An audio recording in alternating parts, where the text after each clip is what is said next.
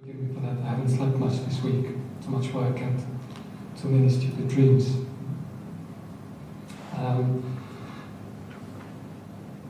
Well, I'll tell you a little bit about myself and about what happened to me during the war. It can be really boring.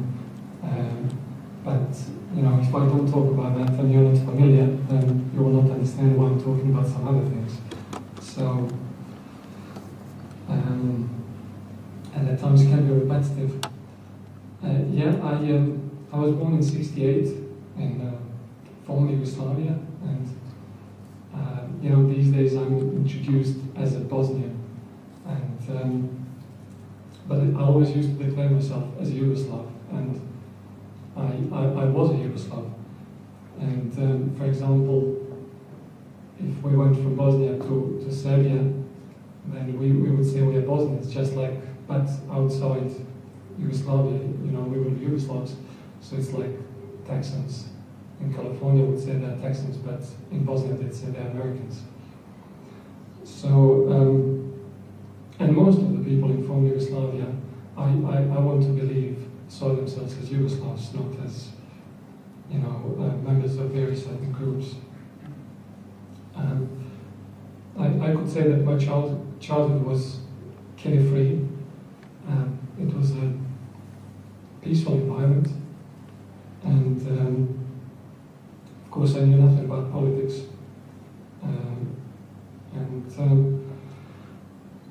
In a way it was good. I don't think children should know anything about politics, and unfortunately, I'll talk a little bit later, politics plays a great part in Bosnian children today, in a very negative way. So, yeah, when I was born in a Muslim village, and I knew that there were some people, you know, who lived in the villages around my village who were somehow different. And when I started going to school, I came in touch with these kids and realized they were just like myself. They had the same interests. You know, there were some small differences, some smaller cultural differences, but not really much. We had much more in common with each other. And so life seemed to be good. And then I think I was still very young, but the first changes happened after late Yugoslav President Tito died in 1980. And of course, I mean, there was this big atmosphere of fear that, you know, Yugoslavia could be invaded by Russians, by, you know, former Soviet Union. And that's actually the first time in my life when I experienced real fear. But I was only 12 at the time, so apart from that fear, I didn't understand much bigger complications that his death created at the time, because his death, I know now, created a large political vacuum, because, you know, he was a very strong leader, and when he died, the leadership that was running the country was quite ineffective. We had a presidency which I think had 9 members. We had 8 constituent units, so each unit had a member sitting on the presidency, and top army general was the Minister of Defense, so I think he was sitting on the presidency as well. So it's almost impossible to run a country like that.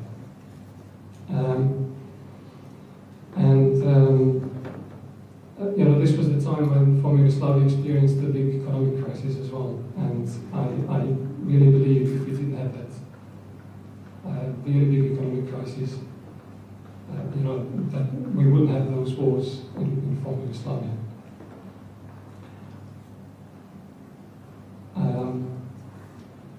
I was 20 when I realized the power of propaganda. I was doing my national service, which was compulsory in former Yugoslavia. And for years before that, you know, we would see news about what, you know, media people who were actually Communist Party people. They were talking about Albanians in Kosovo who wanted, you know, to separate from Yugoslavia. So I actually believed those stories. And when I was doing my national service, I served together with many Albanians from Kosovo who appeared, to be, let's say, completely normal, just like myself. But I started to realize that stories that you could read in newspapers and see on television were not exactly true. And later on, I realized, actually, after I came out of Bosnia, how powerful propaganda is, and it actually works.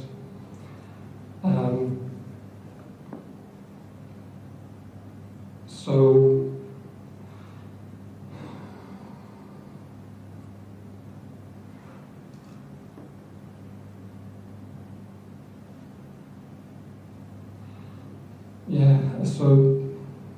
the situation was getting worse, and then towards the end of the 1980s, we had, former Yugoslavia was a communist country, one-party rule, and then suddenly we were told that, anyone could organize or establish his own political party. And the most terrible thing was that those political parties were established along with ethnic lines. So, for example, the biggest Serb party was called the Serb Democratic Party. The Croatian party had a similar name, and the main Muslim party, funnily enough, didn't have a Muslim in its name, but people knew that because it was established and run by most prominent Muslims in Bosnia, that it was a Muslim party. And I actually didn't quite like that situation. I quite naively believed that being a Yugoslav, I thought, well, it didn't take much to realize that there was a threat that the country would fall apart. So I thought the army should really intervene, and save the country. And that was a very naive way of thinking.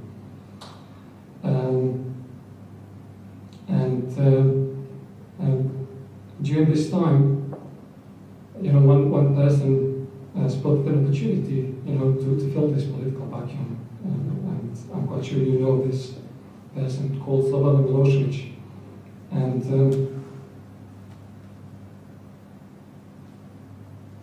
funnily enough, I don't believe that he was a nationalist.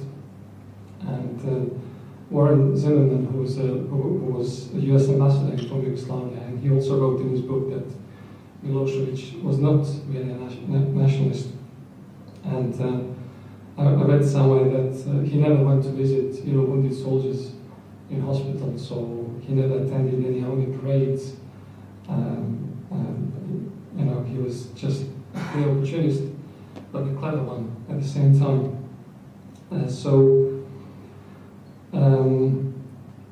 We can try to analyze what happened, but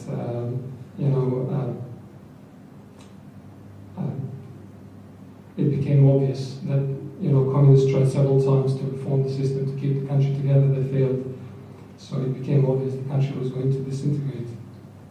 So overnight, I became a Bosnian.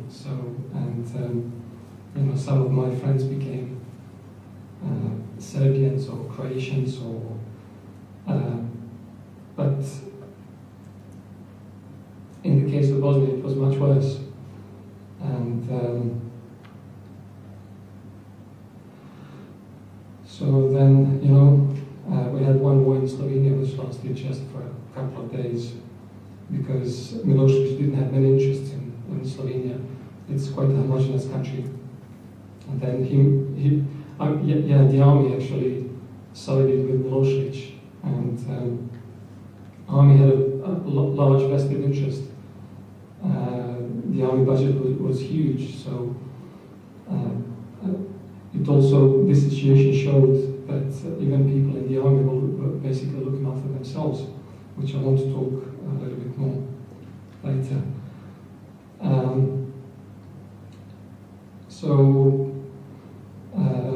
I could see my neighbors going to fight in Croatia against the Croats, my Serb neighbors, and they also wanted us, Muslims to go and fight with them, and we thought, most of us, this is not our war. And then they started threatening that they were going to attack us as well. And you actually don't want to believe it, because even though it might have happened to your parents, you have no living memory of such events, so you just don't want to believe it. And when UN peace troops moved into Croatia, my Serb neighbors returned to my region. But some weeks before that, I could see Serb nationalists attacking Muslim villages and towns and cities in eastern Bosnia. And it's clear as daylight that the threats are real, but you still refuse to believe that your neighbors will do it to you. And so when my Serb neighbors finally came back to Bosnia, it happened. I had several opportunities to leave before this, but again, naively, I thought, well, my family has lived here for hundreds of years. We can't just leave. And I wish I did. So, like I said, I had a lot of Serb friends, and there was one particular guy. I always talk about him. His name was Mirko. His name is Mirko Jokic, and we played football together in our primary school. We went together to the same secondary school, and we'd always stop when we came across each other and talk to each other, and those were really warm encounters. And then about a year before the war started, I noticed that when we came across each other, he wouldn't even look at me, let alone greet me. And this is basically the role of propaganda, how it makes people begin to believe what you show them on television and in newspapers. And for example, just before the war broke out in Bosnia, the Serb nationalists took control over the local TV transmitting in my region. So you could no longer see news from different parts of former Yugoslavia. You could just see pictures from Belgrade. So I guess if at the beginning you had any doubts or any questions about those images, if you see exactly the same images, exactly the same messages over and over again, you actually start believing those messages.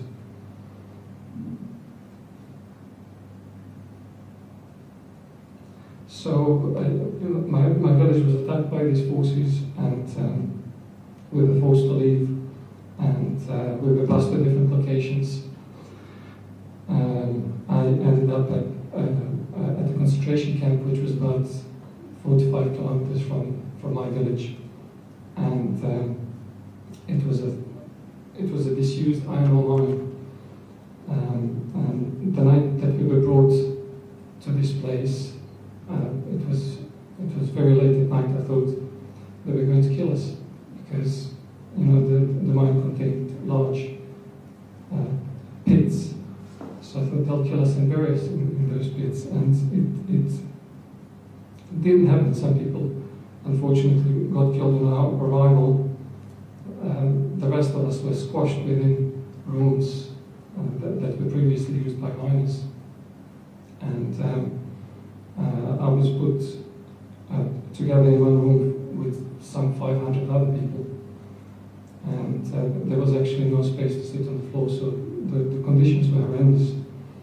There was no food in the first 4 days, I think, but that was not the worst thing. The worst thing is that you don't know what's going on, and that nobody seemed to be in charge.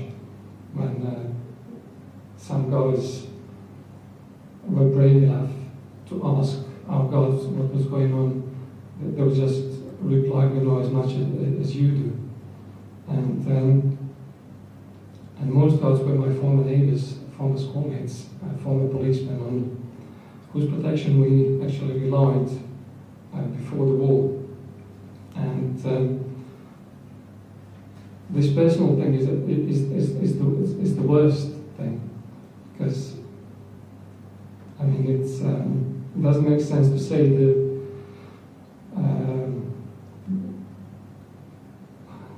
the pain is smaller or lesser if you're tortured by strangers, but it's the betrayal of trust which makes all the difference. And it makes things even worse if you survive and decide to go back one day, and then you have to live with the people who betrayed you in the past, so how can you trust them again? And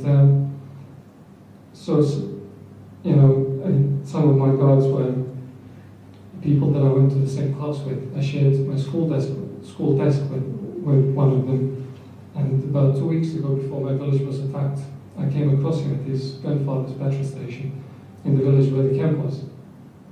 And we had a normal conversation, but I bet at the time he had a rifle at home and the uniform, because a couple of weeks later when I was in the camp, he came to the camp in his uniform and his rifle, and he stopped me in one corridor, and he just had a conversation with me like we were at the same petrol station, like it was completely normal. And I'd love to see him one day and have a conversation about that conversation, to ask what was going on through his head, because it's incomprehensible. It just doesn't make any sense at all. And there was another schoolmate called Milojca Beric, and he didn't do anything to me in the camp. And he even greeted me once. He asked me, "How is it?" I said, "Well, it's going to get better." He said, "Yes, it is." While people were being, tortured, killed, and women raped. Milojca is today a policeman. He's supposed to provide protection for the people in my village. My brother reported him a couple of times because I think there was some kind of law that people who participated in such activities could not serve the police force, but there was a time limit. But because people did not return till early, I think late 99 or early 2000, the deadline passed, so he stayed in the police force. But that's part of the Bosnian reality, I guess.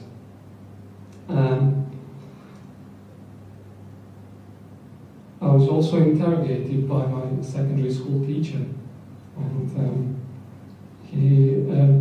I liked the guy a lot because he was charming. Both guys and girls liked him, I think, for different reasons. But he was a really nice, witty guy, and he was very generous to us with marking. And but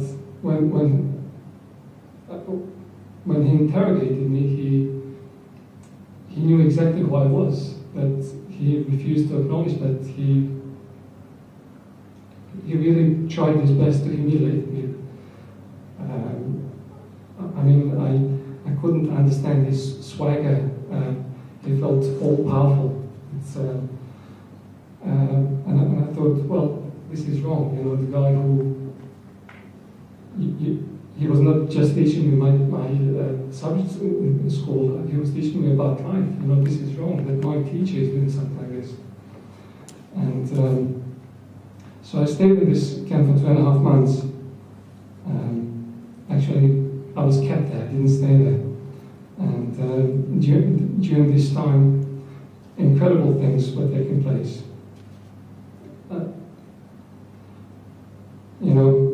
People were not just interrogated. There were no court trials. People were tortured. Sadistic torture took place.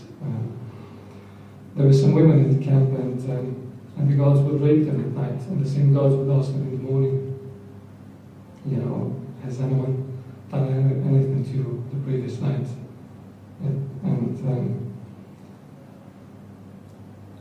But there's one very interesting thing at the beginning. Most of the guards, when we came across them, would actually drop their heads down because you could see they felt ashamed. They knew we did nothing wrong. And as the time went on, they slowly started beating people, and it's incredible that in the beginning, in the end, they loved what they were doing. So I still don't understand this transformation from,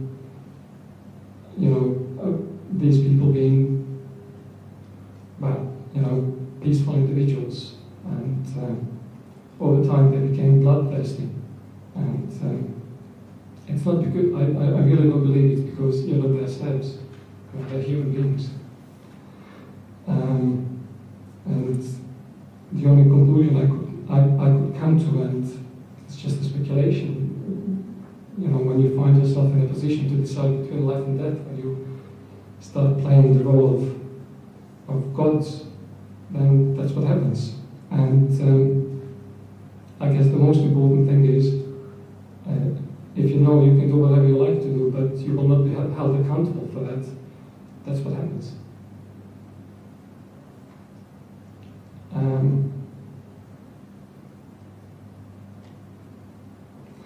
I just wanted to survive.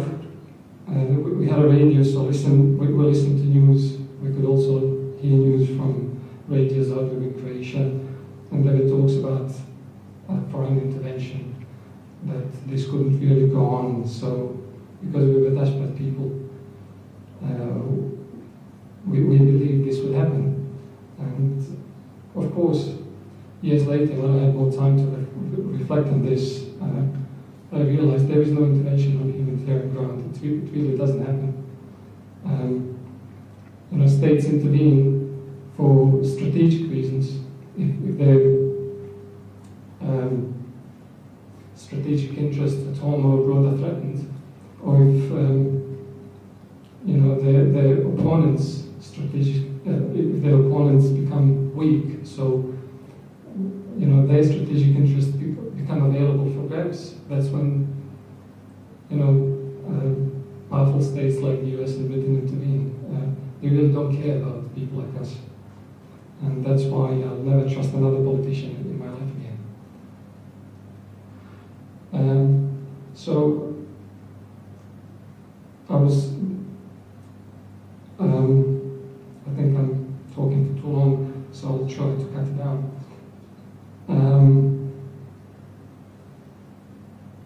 There are other camps in my region, and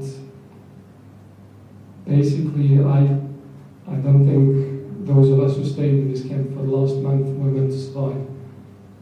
I don't know why, because I was not any sort of threat. I didn't even have weapons, but it's strange the way it worked.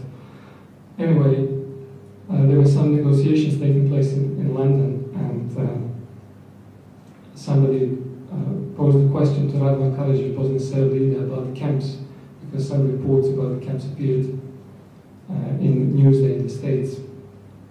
And he said, of course not. Of course these places don't exist. Any journalists who want to come and find out such places are welcome, but the journalists who reported about them, well, he happened to be in London, so he got to the studio and he pressed it really hard.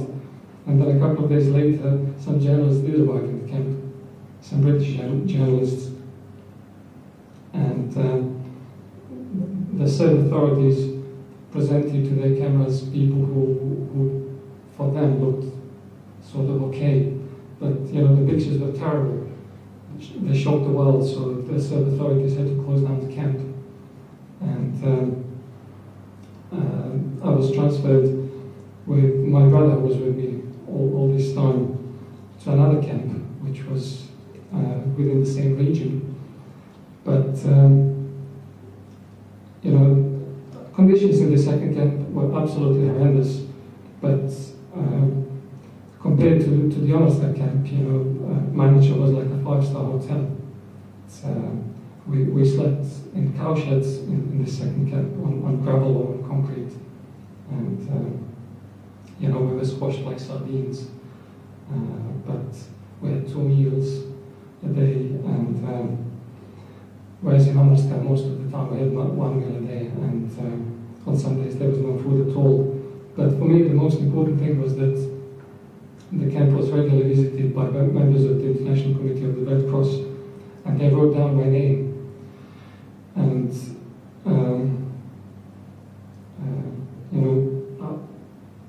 that was one of the most significant moments in my life, because for 2.5 months I did not exist at all. And it may be strange to you to hear that, it meant so much to me, but I knew that if anything happened to me after that, then the world would know where I was taken from this place, and that I was at that place at the time.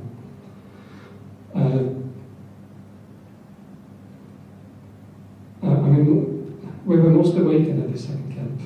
Some people were exchanged, but we knew where they went. A few individuals who had some links with some powerful Serbs were released. So it was just a waiting game. And we knew that some negotiations were taking place between the Red Cross and Bosnian government authorities and Bosnian Serb authorities, but they never revealed to us details of those negotiations. And it was quite understandable if they agreed to release us and it didn't happen. That would be a tremendous disappointment. But when the weather became very severe and the temperatures can go down to minus 20 degrees, and everybody must have realized we would perish there. It's, it's like camping in this sort of weather. You can't survive like that. Then we were released on a condition to leave the country for good. And there's one funny detail. We were made to sign a piece of paper which said that we were leaving willingly, and willingly leaving our property to the Serb authorities. But it's funny, because by this point in time, where our homes once stood, there were not even bricks left anymore. So,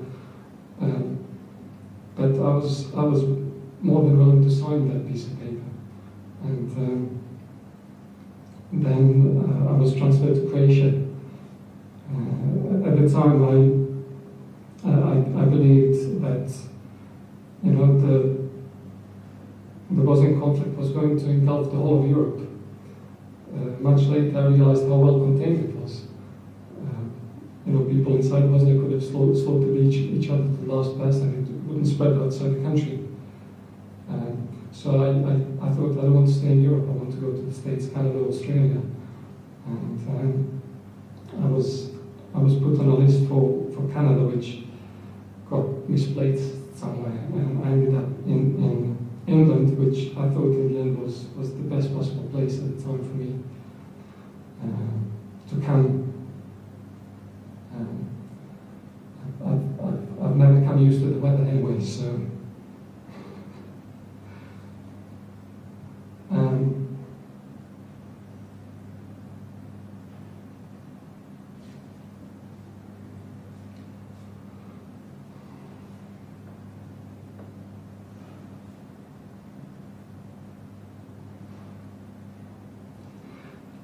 so when I came to England, my visa I was given a visa for 6 months, and the visa said I was expected to return to former Yugoslavia once the situation improved.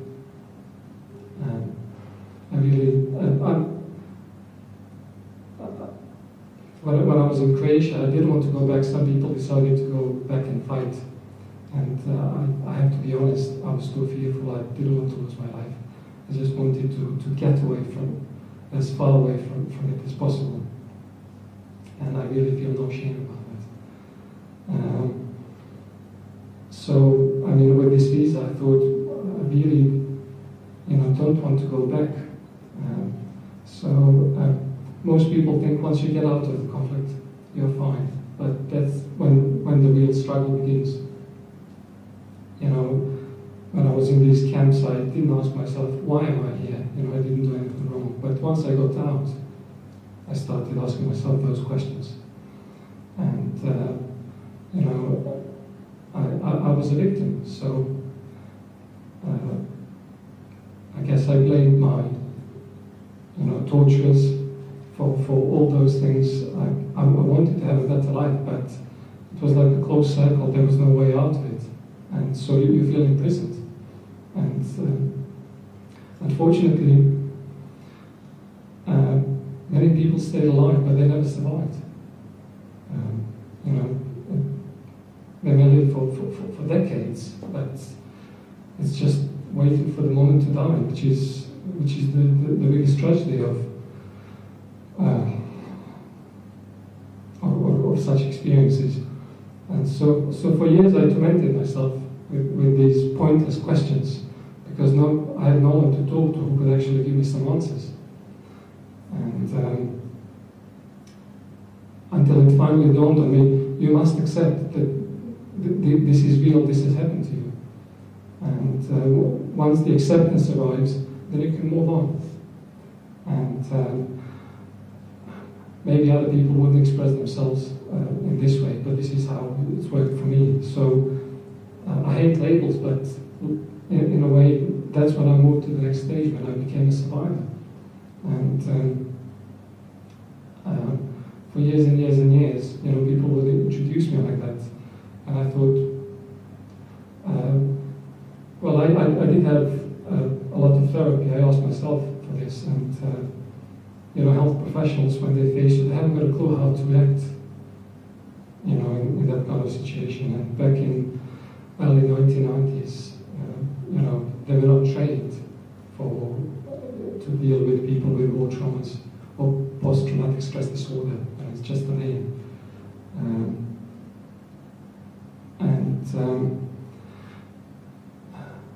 I went back to Bosnia on the 10th anniversary of the attack on my village. It was purely coincidental. It just happened to be the 10th anniversary. I was searching for some answers. I wanted to speak to different people, and one of the people that I spoke to was actually we call him the middle school teacher, who interrogated me in the camp.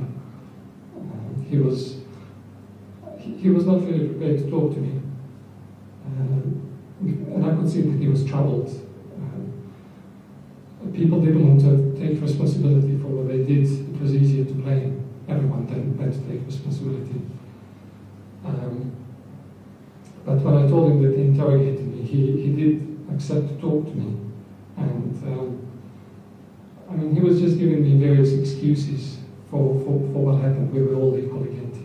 It was pointless to say, you know, they were responsible and I was not. And I could see that he was talking about forgiveness, and I could see that he wanted me to forgive him, but I couldn't. I thought, how can I forgive someone who expresses no remorse, who cannot take any responsibility for what he did?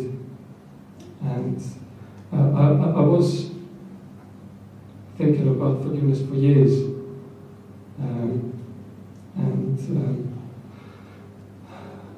it's a really heavy burden. At least it was for me. It's not something pleasant to live with. I made subsequent trips to Bosnia, spoke to various people, you know, said people, well, you know, we didn't start it. I said, well, who started it? Americans, Pakistanis, and real answers.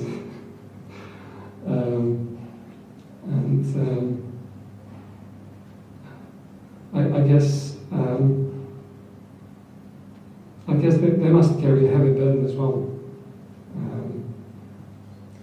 So about 2 years ago, it's quite funny because I was having a shower and it just came out to me, and I said, I forgive you. And this huge burden fell off my shoulders. I had felt a huge relief, and it's actually got more to do with me than with these individuals, because, you know, if I tell them something like this, they might say, well, piss off, you know, why are you saying this? We don't care. But it helped me and so much, and I realized it's actually the biggest gift that I have. So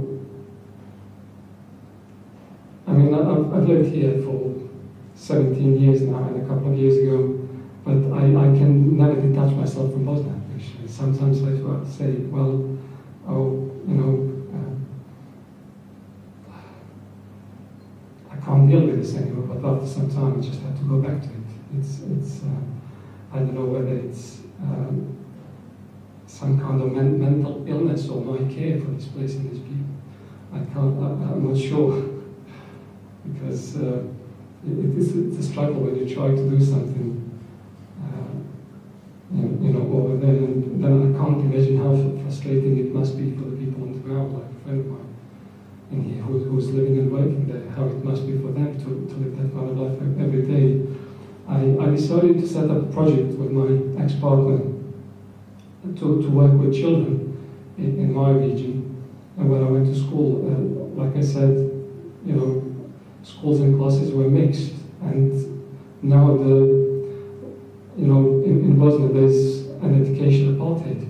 So the school, my primary school, is completely Serb, and I don't know whether they're allowed to teach old history in schools now, but I know that, for example, Bosnia used to have 3 separate school curricula. So Serbs would teach their children in history classes that it was a civil war.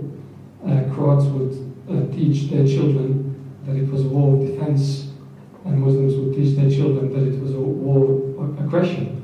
So I thought these kids are actually the biggest victims of the war, and most of them were born after the war. And it actually fills you with horror when you realize that they're being trained as future soldiers to fight each other, and that's a horrible crime. And it's not a fact that, you know, they're being taught this in school, but they're being taught this at home as well. When I went back to Bosnia for the first time, I asked one of my crazy neighbors. He's really, really crazy, but he told me something profound. We were educated when you come across someone in Bosnia, whether you know them or not, you greet them. And I said, does it still happen? He said, yes, a Serb kid comes across you and, you know, he'll greet you, but he'll drop his head down. So he doesn't know what happened during the war, but he does know what his parents told him. So we started this project, and it was a real struggle. But I thought, if we want to have peace in Bosnia, this is the only option for people to start working together again. The only other alternative is to have another war, but it's an option at all. And I also felt that, you know, former Yugoslav history is like a game of ping pong. You know, this is what you did to us in the past, this is what we did to you in the past. People, you know, never made efforts to sit down and listen to each other's stories, because, you know, different sides may have different truths, but if we are not prepared to listen to each other, then the cycle of violence just, you know, keeps going. So I thought, well, maybe in my small way I'd like to try and stop that cycle of violence, so that I will also entertain the thought of going, you know, back to Bosnia, to live in Bosnia. So I thought, one day if you have a family, you don't want your children to fight another war again. And it hasn't been easy to work with this project, because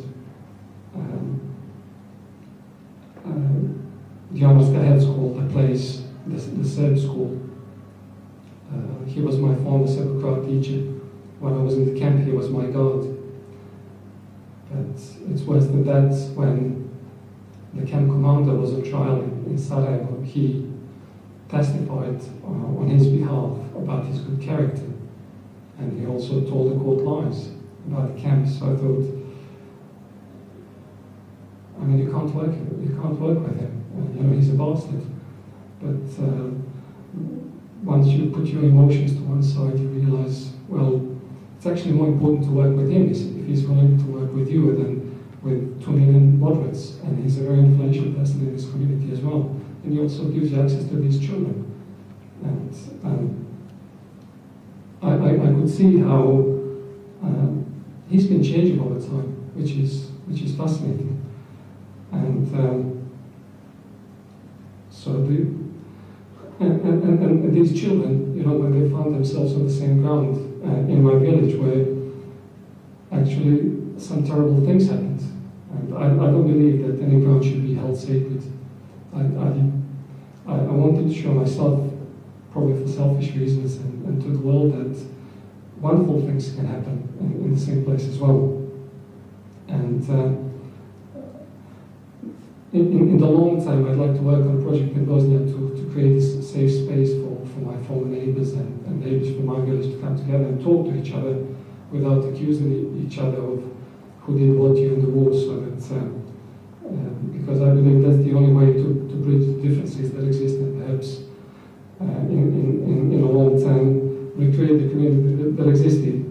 But it was amazing that was sort of a long-term plan, and not only that these children realized that they were all the same, that they made friends, and that they wanted more. So we are trying to organize it this year again, but we are struggling with some funds because it's so hard to get funding for projects like this. But we're still short of some money, but we are making efforts in all different ways to get the last £7,000 to organize it. But most importantly, you know, these children brought their parents to this ground, and I mean, just amazing things happened, which proves that if you give people space to communicate effectively with each other, to have some sort of dialogue, that it works. And that's not something that politicians in Bosnia want, because they're all bastards. They just look after themselves. They were nobodies before the war, and most of them are millionaires now. And where has the money come from? From people suffering. And I thought that one of my neighbors was severely tortured in the Amaska camp. He had 2 brain tumors removed as a result of that torture. So I thought he would be one of my biggest opponents to organize such an event at such a place. But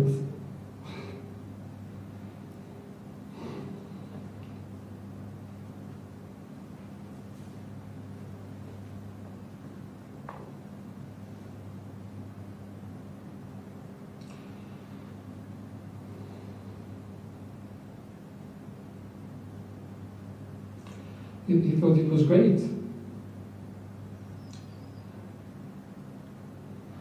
And he said to me that there was a Serb school teacher, there's a school next to the ground, and when we were ordered to gather on that ground, she appeared in a Serb army officer uniform, and she carried a gun. And he never forgot that moment. But when we organized this event last year, he said, this is the first time ever that we greeted each other. So it was just incredible. It was,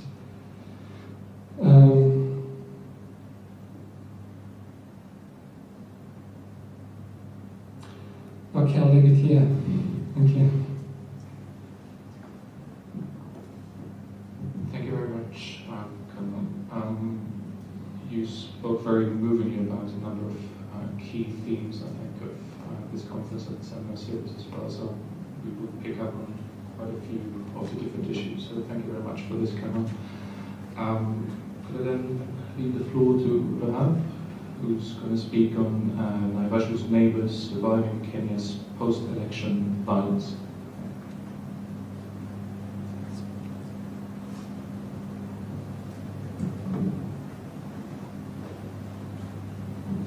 Good morning, everybody. Once again, my name is Rahab. I come from Kenya, and I'm a Kikuyu. I need to mention that I'm Kikuyu because in the Naivasha violence, the Kikuyus were the aggressors. I'll start by giving a brief background of Naivasha and Kenya in general.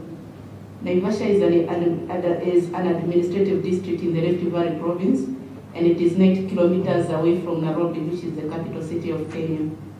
As per the 1999 national census, the urban population was 14,563, so it is a very tiny town with only 4 major streets. The town is cosmopolitan, though the Kikuyus are the majority, with substantial immigrants who are mainly from the Luo, the Kisii, Kalenjin, and Luhya ethnic communities. Most Kikuyus engage in large and small-scale businesses and own residential and commercial premises, which they rent out to Kikuyu and non-Kikuyu tenants. And many of the non-Kikuyus are employed in the over 65 flower farms, while others are fishermen in the Lake Naivasha. It is important we also know about the post-independence history, so that at least we know where as Kenyans we came from. From the post-independence times, the ruling class has used tribalism and cultural prejudice as a raw material of control and manipulation of the masses. The first Kenyan president, Jomo Kenyatta, who was also a Kikuyu, fell out with his vice president, Jaramogi Odinga, who was a Luo, on ideological principles, and the differences took a tribal turn. The Kikuyus took a binding oath in 1969 to ensure that the country's leadership never left Kikuyu land. That was after the assassination of a very prominent politician from Luo, Tom Mboya. And there was a lot of protest that threatened Kenyatta's government. The Kikuyus consider themselves the most resourceful of the over 42 Kenyan tribes, and swore never to be ruled by the animals from the West. That is a derogatory term we use to refer to the non-Kikuyus, especially the Luos. The Kikuyu further hold the Luo in contempt for their culture of not circumcising their men. We refer to them as grown-up boys. The other Kenyan tribes, especially the Luo and the Kalenjin, distrust the Kikuyu as they view them as thieves and conmen. They also claim that the Kikuyu are domineering and selfish. That is a very sad history. But despite all the historical resentments and distrust, all ethnic groups coexisted harmoniously in Naivasha, doing business, worshipping, and bringing up their families together as good neighbors. But the harmony started developing cracks during the 2005 new constitution referendum. There had been a political fallout after President Kibaki refused to honor a pre-election memorandum of understanding. The referendum campaign pitted the Kikuyu, who were supporting the draft, against the majority non-Kikuyu who opposed it. So the Kikuyus were in the banana camp, and which later became Party of National Unity, and the non-Kikuyus were in the Orange Democratic Movement, led by the current Prime Minister Raila Odinga. The Orange camp that was opposing the draft won, but the country was deeply polarized. Neighbors realized that they were living side by side with their enemies and attributed all their social and political problems to the enemy. The general elections were held in the year 2007, and the politics was as fast as them. Most vernacular radio stations incited the people and advised them to put all their votes in one basket so as to defeat the enemy. Religious groups also took ethnic possessions, and musicians released hits extolling their people to check the enemy. Hate text messages were flying all around. At this point, even the young children knew who their enemy was. But the people of Naivasha, in the midst of all that, thought after the campaign period was over, the tensions and distrust would disappear nationally. On the 27th day of January 2008, a month after the controversial presidential results, the Kikuyu in Naivasha decided that the Luo and the Kalenjins had to go. I called the presidential election results controversial because nobody knows who won. Even the Electoral Commission chairman said that he was not sure who really won, but the fact is that Mwai Kibaki was sworn in, and he was sworn in at night.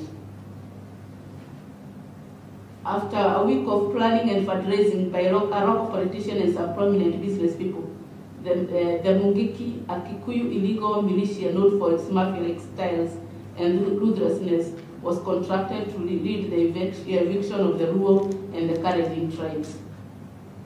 Neighbors who turned against their neighbors gave different reasons for their actions.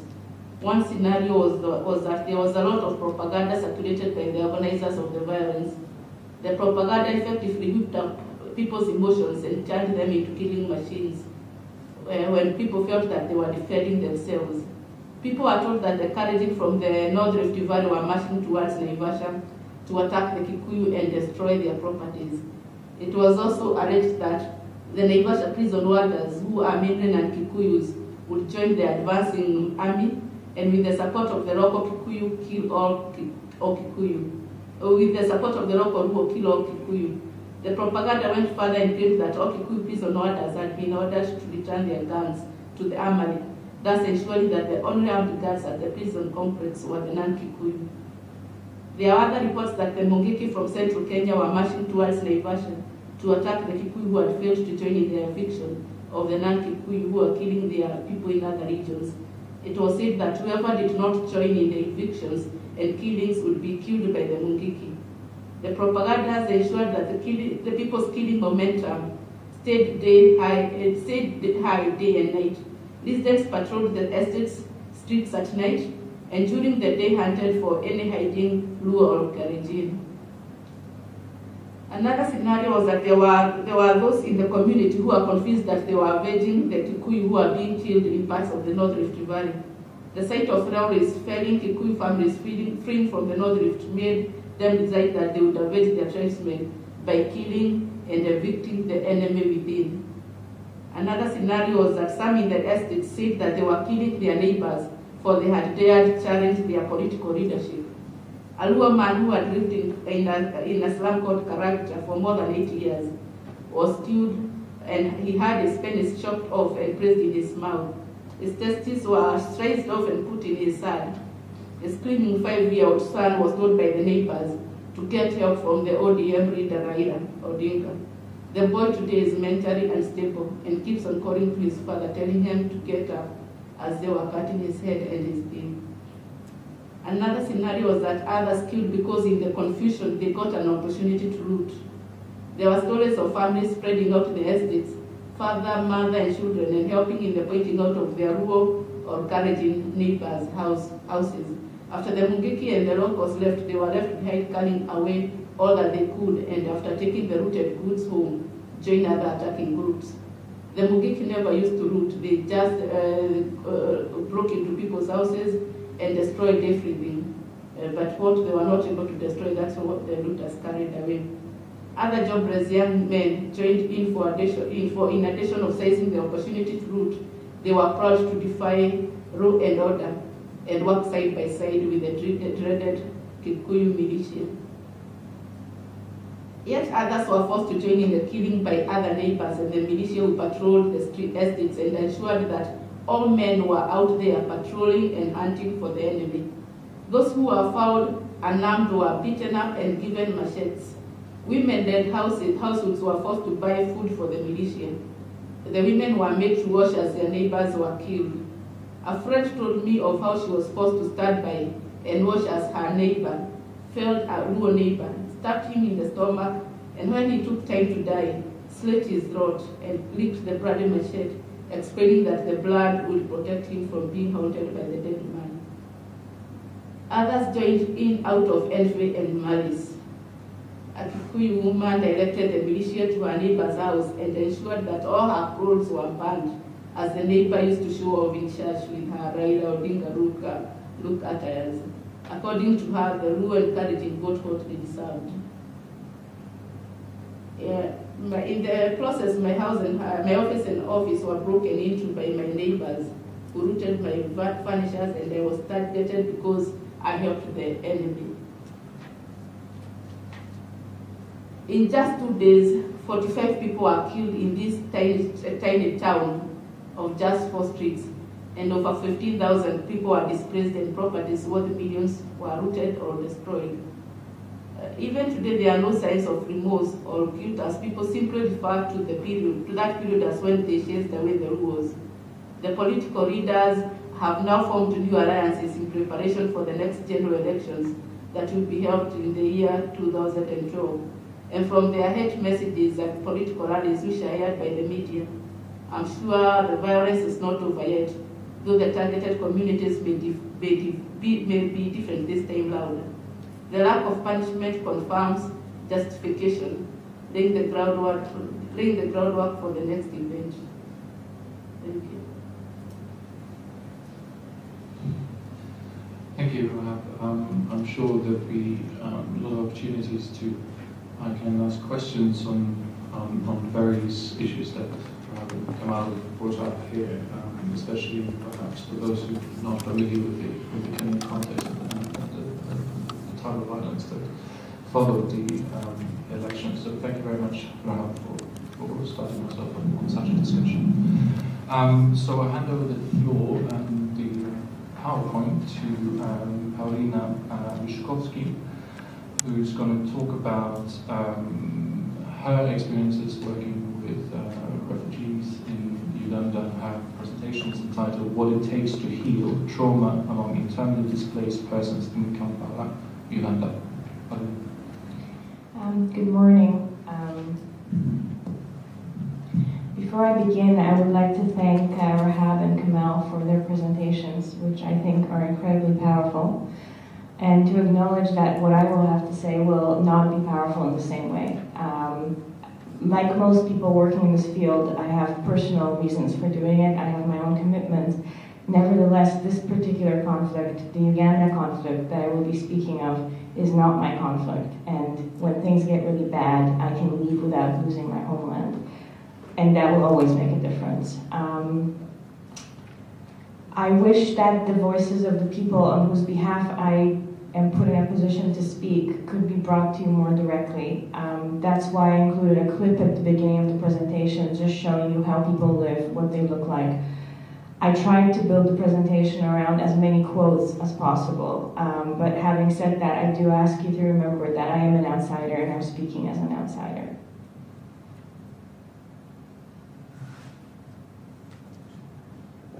I think I need some technical assistance.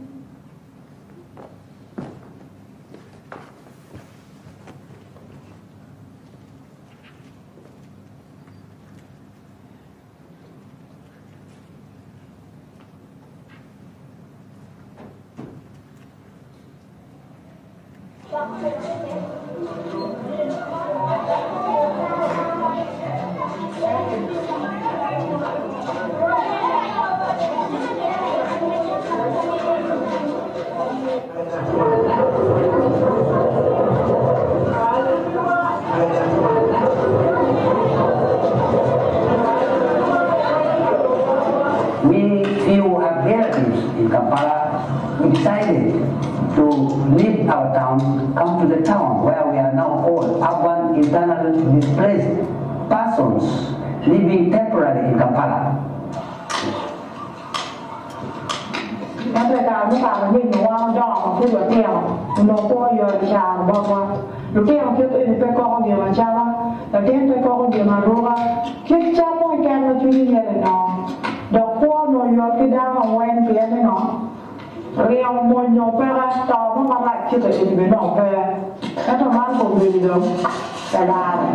A person who was moved from an agreement.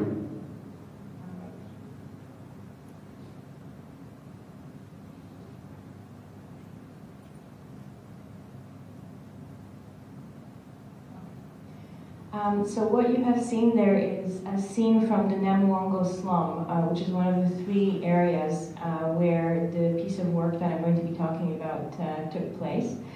And the people that you heard speaking were actually internally displaced people who fled the conflict in the north. What you were seeing that woman doing was breaking apart rocks in the quarry, which is one of the very few ways that people can make money to support themselves. Just to give you some idea, typically what will happen is that the whole family will work on breaking up the rocks. The men break off big pieces in the quarry, and then women break them up into smaller pieces. A whole family working together can usually collect about 3 jerry cans worth of rocks per day. Those 3 jerry cans together will make around 300 shillings. And to give you some idea of what that means, 1 potato is approximately 100 shillings.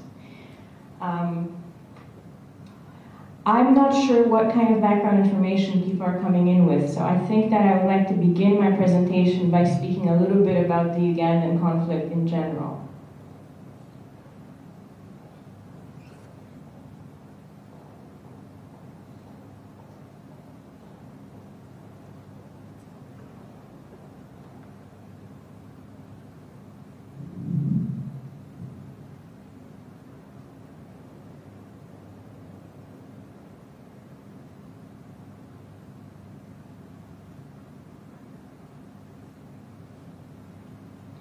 Very slow computer.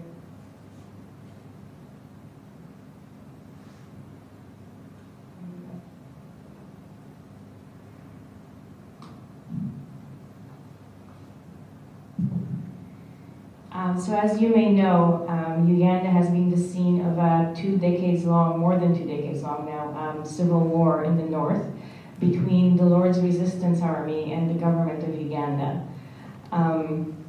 This conflict was largely invisible for a long time, sort of from the international perspective. However, it has come to the fore of the international attention in the last couple of years, in part because of the intensity of the atrocities that were taking place and the fact that they were targeting children, and also because of the massive displacement involved. At the height of conflict, approximately 1.8 million were displaced from the north. The majority of them were encamped, and there's a lot of controversy around these camps because while the government claims they were intended to protect the civilian population, the Acholi people in fact maintain that they were forcibly encamped because the government suspected them of collaboration with the LRA rebels.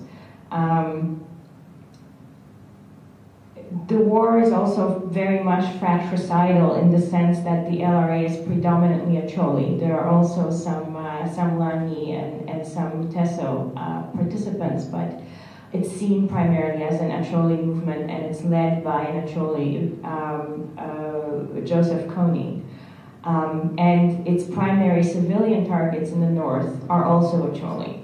And quite often, in fact, what would happen is that LRA forces would attack villages and forcibly recruit younger people.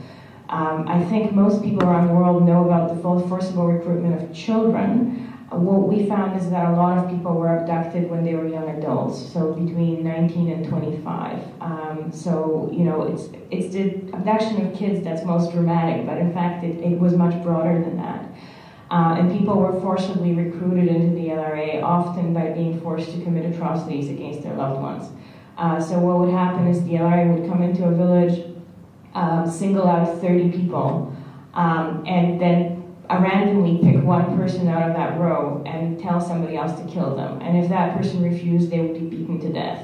And then the next person would be asked. And after 2 or 3 people, the 4th person asked would usually do it. They would batter their relative or their neighbor to death. And that was seen as the induction into the LRA. Often children were also forced to commit atrocities specifically against their families in order to break that bond so that they wouldn't return to that village, so that they wouldn't be able to escape. The conflict is also unique in that it was the first case that was referred by a state party to the ICC, which resulted in 5 arrest warrants being issued for top LRA leadership in 2005. So the case is currently in front of the ICC. Again, there's sort of massive support for it internationally because of the atrocities committed by the LRA, and there's less support for it domestically because among the Acholi people, they perceive the government also to be perpetrators. They say that while the LRA did bad things, the government also came into the camps and raped women and killed people. So they see both sides in the conflict as being culpable, and they see the ICC as favoring one side, as favoring Museveni's government, who requested that the case be investigated. This is a little bit of a misperception. The ICC actually doesn't have jurisdiction to look at crimes that took place before 2002, when the Rome Statute came into effect. So what they've said is that they've investigated both sides, But the worst crimes committed by the government were committed before that time period. So they only decided to indict the top leadership of the LRA. And this is a very unpopular decision on the ground because it was also seen as interfering in the peace talks, which began in 2006. These peace talks, known as the Juba peace talks, stalled in 2008. A whole series of agreements were signed before then between the LRA and the government of Uganda, including an agreement on accountability, which looks at what's to be done with the perpetrators of war crimes domestically. However, the final peace agreement was never signed, and the peace talks stalled in the summer of 2008, when Kony ultimately refused to show up for the signing of the final peace agreement. And his stated reason was that he wanted the ICC warrants to be withdrawn before he committed to doing that. The impression, again, that I'm getting from people is that there is a bit of sort of bad faith on both sides. So I'm not at all convinced that Kony actually would have signed had those warrants not been in place. But again, this contributed to the negative perception of the ICC on the ground. And again, it's not entirely the ICC's fault in this case, because once the warrants had been issued, it's not up to the government of Uganda to withdraw them. It's only the prosecutor of the ICC that can withdraw the warrants, and in order to do that, there has to be a case made out that Uganda has parallel systems that can,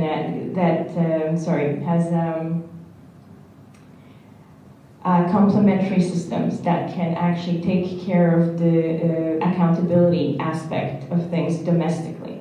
And Uganda has been trying to put that system into place, and which is what my organization, the Refugee Law Project, is involved with. What has happened since then is that the Ugandan government has dropped the peace option, so to speak, and has returned to a military option. And they followed the LRA into the Congo, along with Congolese and Sudanese forces, and tried to hunt down Joseph Kony and failed to do so. The LRA for the last several months has been heavily recruiting in the Congo. The news we have now is that they have actually left the Congo and moved up into Darfur with assistance from the Khartoum government. So the conflict remains unresolved, although the LRA has not been present in Uganda in any significant way since 2006. And the government is very much pushing people to return. So all those people who had been encamped, and at this point, I mean, at the beginning of this process, the north really was depopulated, heavily depopulated, because everybody was encamped or had fled elsewhere.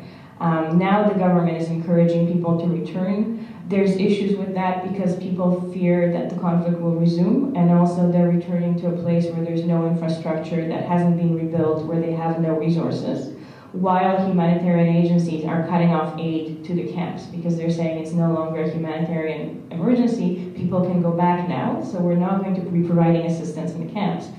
But there's also nothing on the ground where the people are expected to return to. Within this context, what we tried to do in this piece of work is go and talk to people who fled not to the camps, but who fled to Kampala. There are other urban areas as well, but we specifically focused the study on Kampala. And we were trying to find out how people in these very affected communities feel about transitional justice processes generally, what they would like to see happen in the country, how do they think about the conflict, what they think would be just. So not what the ICC thinks would be just, not what their politicians are saying, but these people have been forced to leave their homes, often for 20 years at a time. What do they want to happen? What I will be speaking about is a much narrower aspect of that study. I will be speaking about the accountability aspect. So I will be focusing on how people view responsibility for the war, and some of the reasons why that may be, and what the implications of that are for a transitional justice process. I should also point out that while this population has a lot in common with other internally displaced people in Uganda, all over Uganda, it's a much smaller population, and they're doubly marginalized because they officially don't exist. The government of Uganda doesn't want to acknowledge that urban IDPs exist. If they acknowledge it at all, they say, well, they're probably privileged because they're in an urban area. Our impression has been that that's not the case, and we're pushing very hard for a profiling exercise to take place so that we can get a better sense of this community. But there are also sort of other features that differentiate it as well from people who are in the camps, aside from the fact that they get no external assistance. There's also the fact that many of these people were encamped before and had fled the camps, and I will be speaking a little bit more about that as I continue.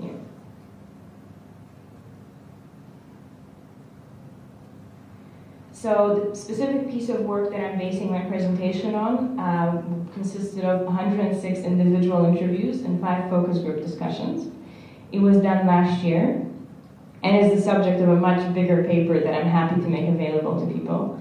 And it took place in the neighborhoods of Acholi Quarters, Namuongo, and Naguru in Kampala. What you saw there was part of Namuongo, which is a mixed slum. Acholi Quarters is almost exclusively IDPs from the north, and Naguru is also primarily people from the north. And they're all considered slums because the conditions are quite horrendous there. And again, many of those we interviewed, in fact most, have a history of multiple displacements, where they originally fled to an IDP camp or were forced into an IDP camp near their original homes, and couldn't, for whatever reason, couldn't remain there. Now, some of the reasons given were as follows. This is one woman I spoke to who said, we ran from the insurgency that displaced people in the camp. Me, I refused to go to the camp because it was not safe. Some camps were burned and people died. I just remembered Acholi P refugee camp, where the rebels attacked and killed over 300 refugees. This made me hate the camp, since the rebels could come up to the camp and abduct people and loot food items distributed by World Food Program. And in fact, what happened in a lot of the camps is, although the army was supposed to be protecting the civilian population, the army barracks would be at the center of the camp. So effectively, the civilian population was a buffer between the army and the LRA. And the LRA would regularly attack after food distributions, both to recruit people and in order to loot. And the army itself was involved in a lot of the looting and quite a number of the atrocities that took place. Again, some of the other reasons why people left the camps, aside from general insecurity, is if they had been abducted by the LRA before, and abductions were widespread, they feared being re-abducted, because that would mean a death sentence if they were recognized as somebody who had escaped. And there were LRA infiltrators in the camp. A lot of parents told me that they fled specifically because children were being targeted in the north, and they felt the entire area was unsafe. They wanted to protect their kids, and the safest place to flee to was Kampala. Finally, there's a high number of former combatants in Kampala as well. These are people who were originally abducted from their villages, forced to commit atrocities in their villages, and for that reason they can't or don't want to return home because they fear the reaction of their friends and neighbors, so they're kind of stuck in Kampala. And the final thing I wanted to say is that in the case of this study, one striking thing is that many people told me they had left after a particularly traumatic event. So things had been going really badly for a while. They had fled their village for the camp. And then, for instance, there was a spate of attacks that involved cannibalism, where people were forced to watch their loved ones being cooked and were asked to eat them. And that, for many people, was sort of something they just couldn't, it was inconceivable, and they just wanted at that point to get as far away from the region as they could get. That's what motivated the flight to Kampala.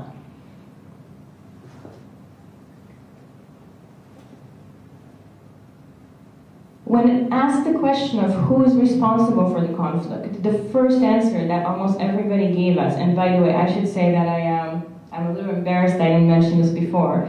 This study was conducted in conjunction with my colleague, Bernardo Cotcasosi, who is actually himself, which was extremely helpful for a number of reasons. So what we were told repeatedly is that Kony is seen as being the primary culprit. Joseph Kony, the leader of the LRA. And people would tell us things like, I know Kony, for one, will not be forgiven for what he did to our people in northern Uganda. All the blame is on him because all orders to the rebels came from him. He must be responsible for all the bad things done by his subordinates. Now, Kony himself is a Choli, and he's accepted as an Acholi, but the feeling among the community seems to be that he put his own ambitions ahead of the welfare of his own people. Because when the rebellion first began, it actually had popular support. It was seen as a reaction against repression by the Museveni government and against years of marginalization. So the LRA was actually a popular movement initially. But as it started to lose support, it turned against its own people, began to commit atrocities against civilians. And people feel very strongly that that part was not okay, that Kony should have accepted defeat rather than put his own people at risk. The second culprit that was always named is the government. And the government is seen as at best failing to protect, but often people also speak of the government in terms of contributing to the conflict and keeping it going in order to weaken the Acholi people who were traditionally in opposition to the regime. So they would say things like, it's the role of government to protect its people and properties. How come the government has failed to protect us from Kony, yet it's their job to do so? They have all the superior weapons, yet have taken more than 20 years to fight that rebellion. Not all the killing was by Kony, the government also contributed. And that's a very typical sentiment. A really interesting finding is that the vast majority of people, both combatants themselves, former combatants themselves, and the community, do not see combatants as being responsible for the actions that they committed while in the bush, while fighting the conflict. The explanation offered for this is by somebody who is a non-combatant, is because when the rebels come, and rebels are not their fault, they have to live, they are fearing. When they go to bush, they become rebels, become wild people. When they attack you, you also have to accept them, stay with them alive. There is nothing they can do, cannot overthrow government. They suffer there a lot, become enemies even to their relatives. One of my brothers was taken from us, became wild. This statement actually contains a lot of things that I want to talk a little bit more about in depth. First of all, everybody spoke about recruitment into the LRA in terms of abductions. And this is part of both a broader national rhetoric and a local rhetoric, because the government has a stake in not acknowledging that that rebellion initially had some popular support. They have really demonized the LRA and presented it as a cult, essentially. And so the government rhetoric has been nobody joins willingly, everybody's abducted. And people have accepted that rhetoric. So even though we know that some people have, especially initially, joined the LRA willingly, these days everybody presents themselves as having been abducted. Now, having said that, the abductions were extremely widespread. At the height of conflict, pretty much nobody was immune, and I don't have the statistics for it. I was trying to find them this morning, but it's rare to speak to somebody.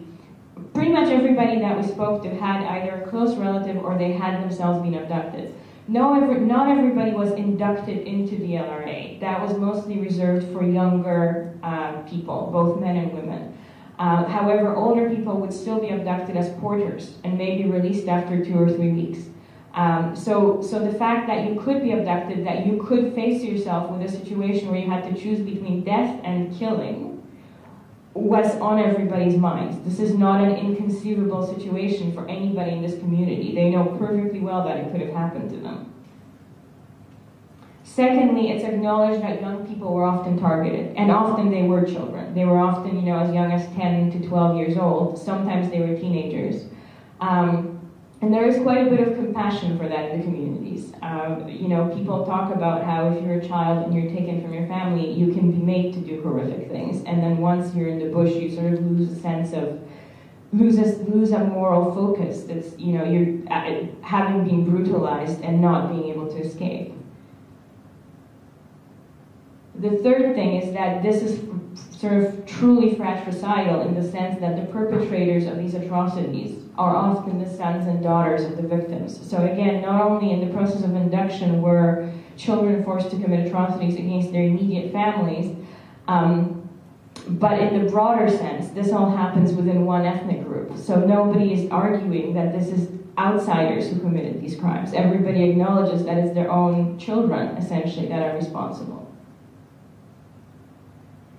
And also the methods of induction used by the LRA were very broadly known. And people would repeatedly tell me of how you had no choice, how if the LRA attacked your village, you had to choose between being killed yourself and joining the LRA, and how people were killed for trying to rebel against that, or how people were killed if they tried to escape.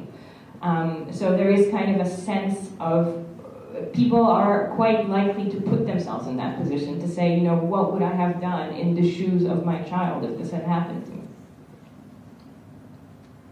As a result of all of this, perpetrators in the community are also perceived as victims. And again, I'm not speaking here of the very, very high level, specifically Joseph Kony and maybe one or two of his commanders. I'm talking about everybody below that. Even people who had joined willingly initially, even people who had maybe stayed in the bush and achieved very high positions, are still perceived as victims of the war. And they also perceive themselves in that regard, in that way.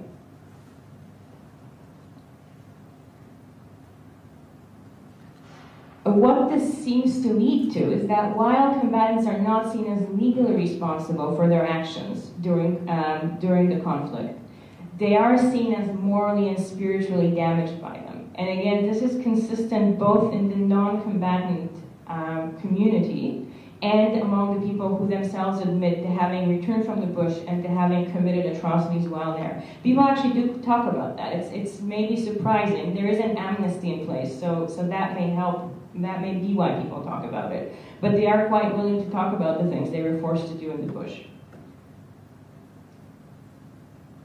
And this is a quote, a very typical quote again from an ex-combatant, a female ex-combatant who first she watched her husband being murdered in front of her, and then she was inducted into the LRA. I think I am not responsible for what I did because I did them under the influence of commanders. I know I killed, beat people, and abducted some few people, burned houses, and even looted people's properties. Those are all what I pray to God to forgive me on them, because I know I was misled forcefully. When you are in the bush, you feel all what you are told to do or what others are doing is all right. But when you come out, you begin to realize that all those things I did while in the bush are all bad. I am repenting and repenting, but still I am not seeing any big change in me.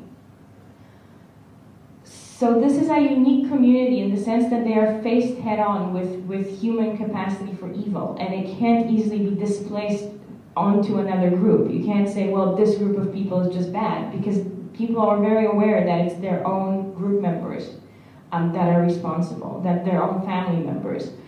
And often the way this is spoken about is in terms of something called a morawang, which is, I'm sure I'm mispronouncing it dreadfully, but it's the equivalent of possession. It's an Acholi belief that when you kill somebody, you kill an innocent person, or you commit some seriously wrong act, like rape, but especially killing, the spirit of that person will enter into you, and it will cause you to continue doing bad things until you are cleansed. So the people who return, often people return from the bush and they are quite troubled, and the interpretation both by themselves and by the community is that it's the acts they committed in the bush that are literally haunting them and will continue to haunt them unless those issues are addressed. Again, this is sort of an explanation of a morawang. A morawang is a very common thing with the returnees. The morawang is tsen meaning ghost, that attacks a person. The first part that it affects is the head. It makes their eyes wide and makes them prone to carry out violence. It destabilizes the functions in the head and makes a person behave like a mad person by always reacting violently and wanting to cause violence. The elders have to remedy it by identifying the cause of the morawang before it is dealt with. The person will be called to tell what he did wrong to anyone, because most morawang occurs when the person kills or does something seriously very wrong to another. So the traditional treatment for a morawang is that the perpetrator has to confess to the elders of the clan his actions, and if those actions involve killing, the elders will then sacrifice to the dead and will apologize to the dead for what took place and will plead for their forgiveness. So there is an element of truth-telling. You have to tell everything that happened, although you only do it within your immediate community.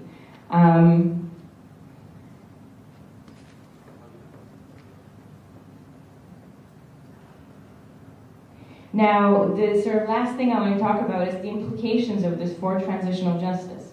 The first is that the dichotomy that has been set up between forgiveness and accountability is false. A lot of the discussions around Uganda now focus on these ideas that traditionally the Acholi always forgave and therefore they support forgiveness. And the fact that the ICC is pushing for accountability. In fact, when you go into the community, people want a combination of measures, and they are much more subtle in their approach. What they're saying is that different accountability mechanisms should be used for different perpetrators. Often people would tell me, for example, that they want to see Kony go through a formal criminal trial, that they think, in fact, that they think he should be executed for what he's done. But they don't want those processes to be applied to their children, to the sort of lower ranking LRA members.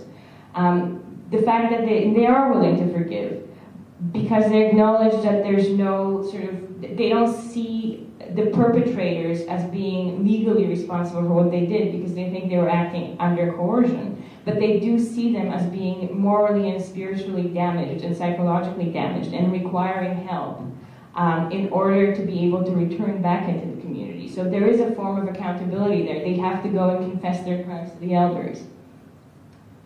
And I just want to end with this last quote, which I thought was quite poignant and summarizes some of what I've been speaking about.